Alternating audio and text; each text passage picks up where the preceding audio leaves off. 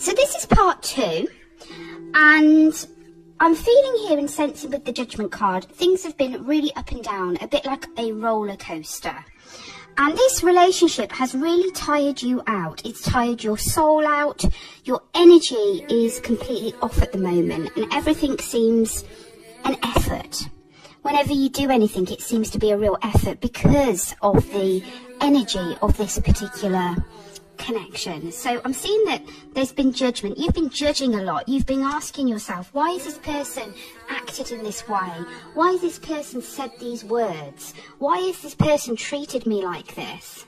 We've got the Five of Pentacles, which is very interesting, and this is a card where you feel that things aren't completely right. And it indicates two people that are quite worn out from the energy.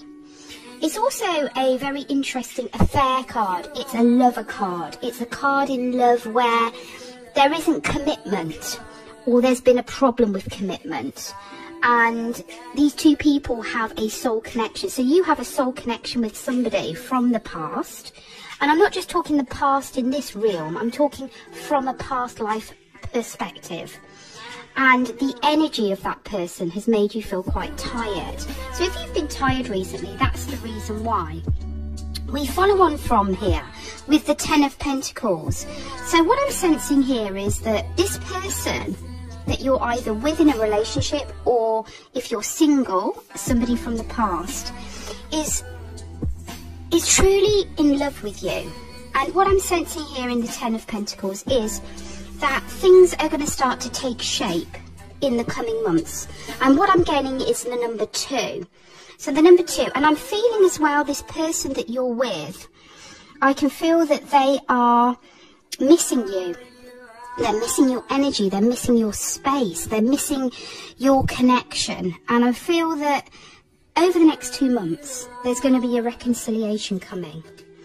And we've got a choice here. So I don't know whether that's you. I'm also getting the name Christopher as well. That could apply to you, it couldn't. And I'm feeling here that this person has been quite damaged, the person that you're with, or a significant person that you're thinking about right now.